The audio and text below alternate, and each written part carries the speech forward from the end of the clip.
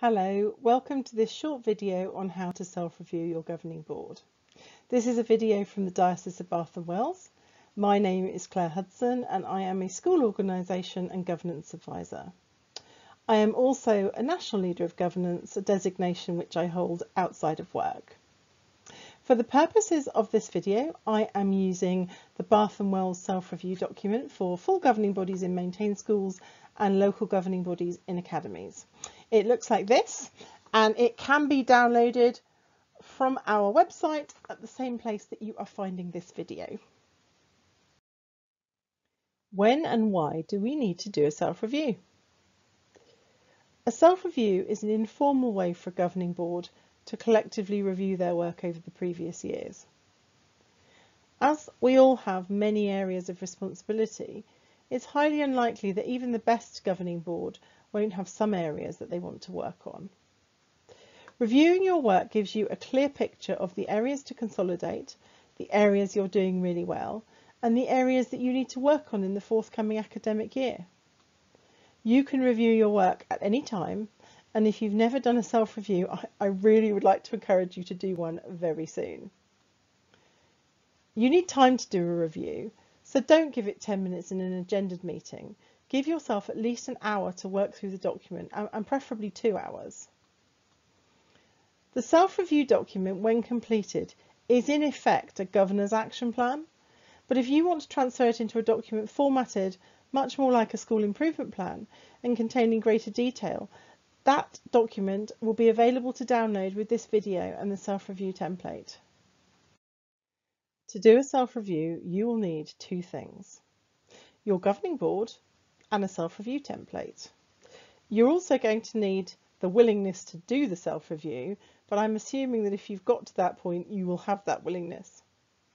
Now, you can use any self-review document you like, but as I said at the beginning, I'm using the Bath and Wells self-review document, which can be downloaded from the same page as this video. If there are any issues, please do contact me on the email address at the end. This document covers exactly the same material as other self-review documents, but also very specifically includes elements relevant to church schools. If you are from an Academy Trust Board wanting to do a self-review, I would recommend using the Confederation of School Trusts document, which is excellent. You can tackle this document in a variety of ways. You can distribute it in advance and ask all governors to complete the evidence column and then compile those results and discuss them and generate some actions. This is quite time heavy for the person doing the compilation and can actually draw out the whole process. You can collectively as a group go through each section, but you are going to need to allow a lot of time for this.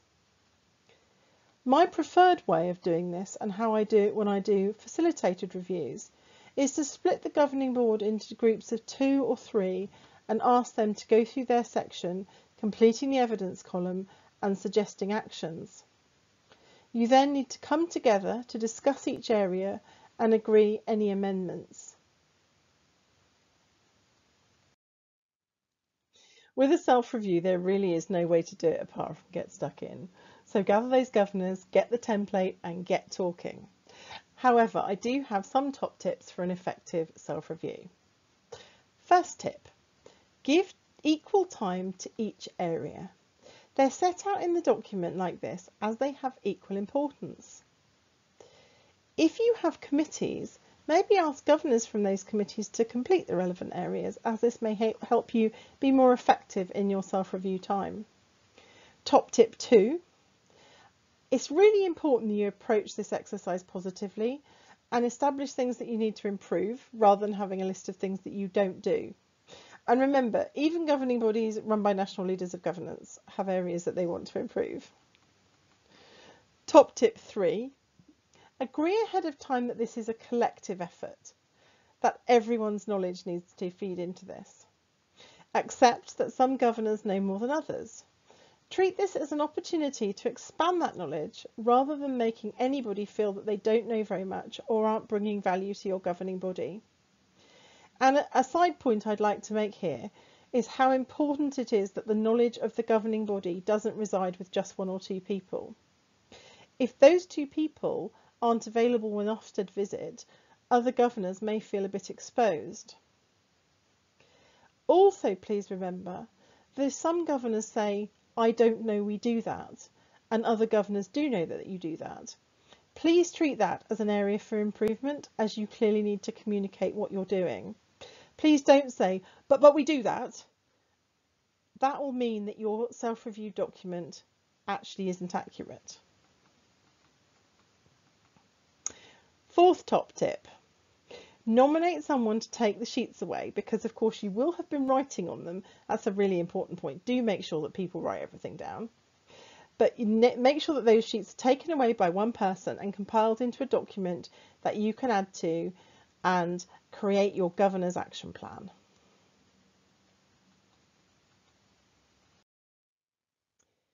Now you've completed your self-review and worked out all the areas you feel you need to improve.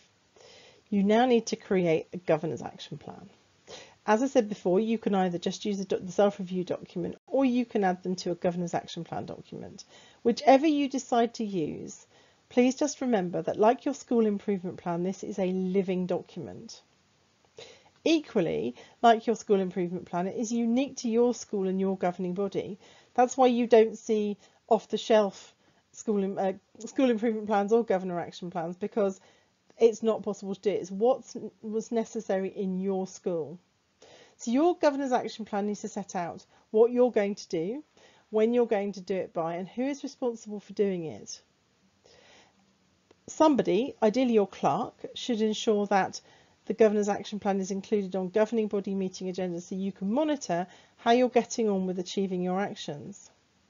So things that I would suggest you do is don't make it onerous. Don't add too much into it. If you've identified lots and lots of things from your self-review, pick the most urgent ones and achieve those. Make it achievable. Parcel the areas up you need to improve on into manageable chunks. As I said previously, make this positive. Don't make it something that ultimately dispirits you. Please make sure from your self-review that you've identified training you want to collectively undertake, and make sure this is added to the governor's action plan so that it's something that you can achieve, but also make sure that governors report back from that training, because not everybody's going to be able to get to it. So make sure that you get that report back so everybody's getting the benefit of that training.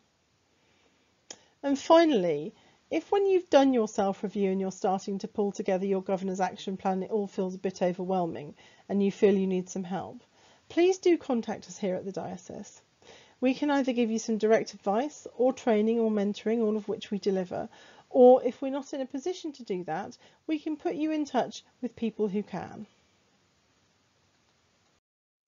Following on from my comments in the last slide, just to let you know that we do offer a facilitated self-review service, and if you are in the Bath and Wells Diocese and would like to book one of our advisors to deliver a 2-hour facilitated self-review session with your governors, please do contact Jan Chandler in our office and she will be pleased to book an appointment for you.